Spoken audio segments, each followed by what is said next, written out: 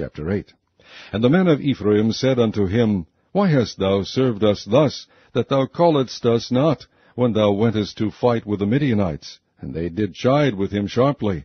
And he said unto them, What have I done now in comparison of you? Is not the gleaning of the grapes of Ephraim better than the vintage of Abiezer? God hath delivered into your hands the princes of Midian, Oreb and Zeb. And what was I able to do in comparison of you? Then their anger was abated toward him, when he had said that.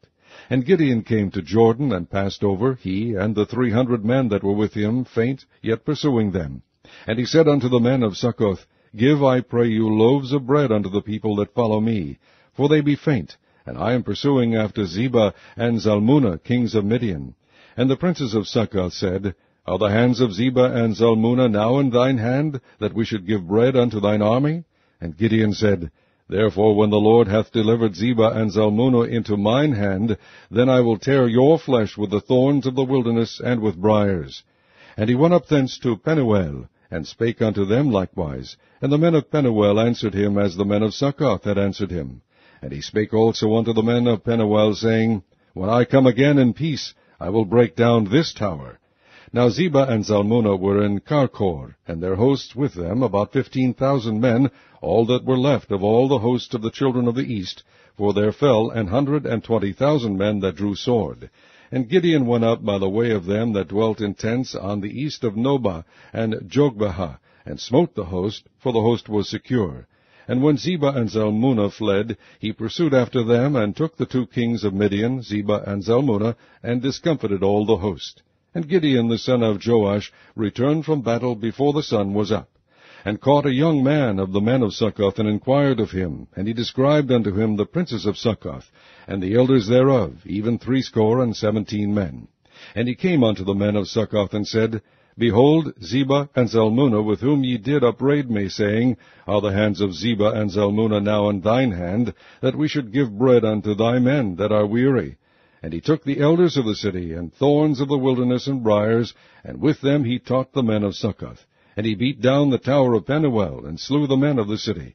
Then said he unto Zebah and Zalmunna, What manner of men were they whom ye slew at Tabor?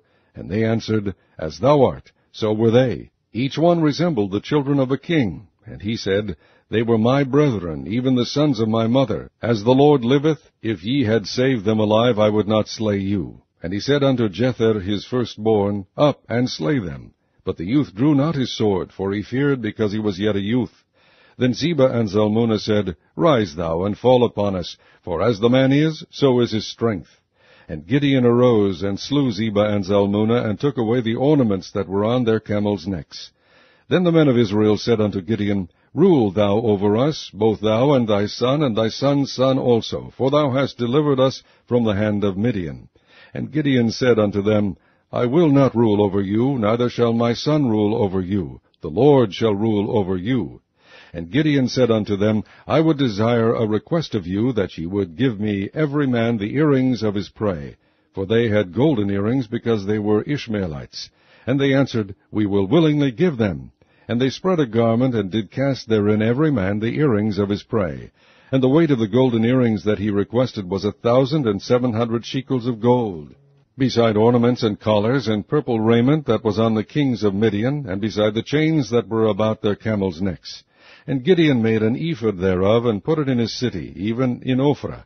And all Israel went thither a-whoring after it, which thing became a snare unto Gideon and to his house. Thus was Midian subdued before the children of Israel, so that they lifted up their heads no more. And the country was in quietness 40 years in the days of Gideon.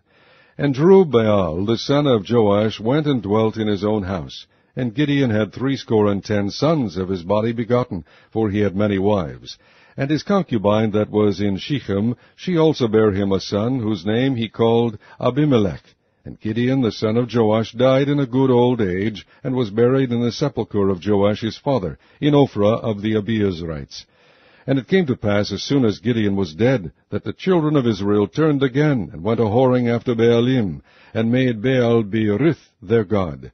And the children of Israel remembered not the Lord their God, who had delivered them out of the hands of all their enemies on every side, neither shewed they kindness to the house of Jerubbaal, namely Gideon, according to all the goodness which he had shewed unto Israel.